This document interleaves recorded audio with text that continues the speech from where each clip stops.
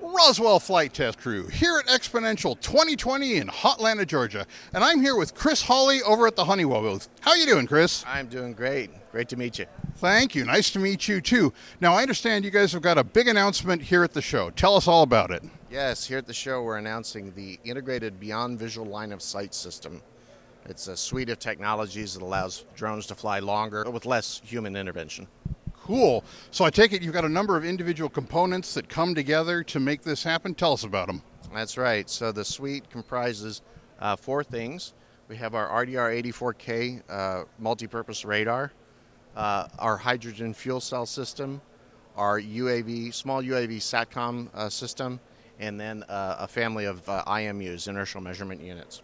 All right, so radar, huh? You can make a radar small enough to fit on a drone like this, and then what does it detect? How does it help? So this is a really amazing little radar. It's 8 by 4 inches. It operates on the K-band.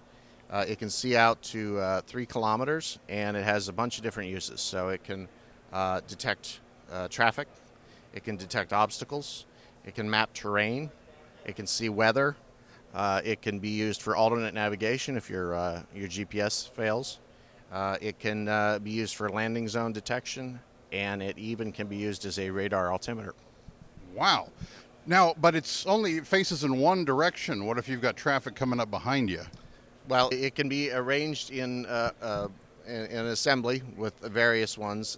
Each one has a field of view of 110 degrees, 30 degrees horizontal. So you put them together and that can give you a wraparound vision. Fantastic.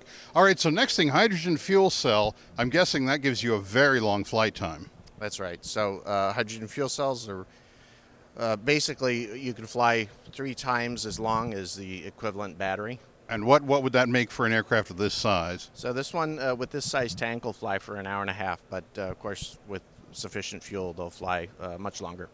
Wow. And then you also mentioned a Satcom link for a multi-rotor. I don't think I've ever even heard of that before. Tell me about that. Yeah, so our Satcom receiver is very light, and it's actually the smallest and lightest airborne Satcom receiver on the market right now. We've figured out a way to stream video with it, so you can operate your drone and see what it's seeing from anywhere around the world.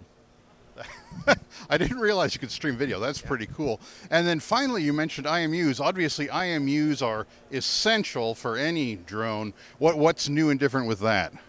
Very, very sensitive, very rugged IMUs. They can be integrated into multiple systems on the drone, used for alternate navigation. We have a new navigation system that can also take inputs from other types of sensors and integrate them for navigation. Well, Chris, it really sounds like a pretty remarkable achievement. It'll be fun to see as this technology gets out there where it takes us. Well, thanks so much for briefing us on it. It's been great talking to you. All right, and from Exponential 2021 in Hotlanta, Georgia, this is the Roswell Flight Test Crew signing off. Thanks again, Chris. No problem.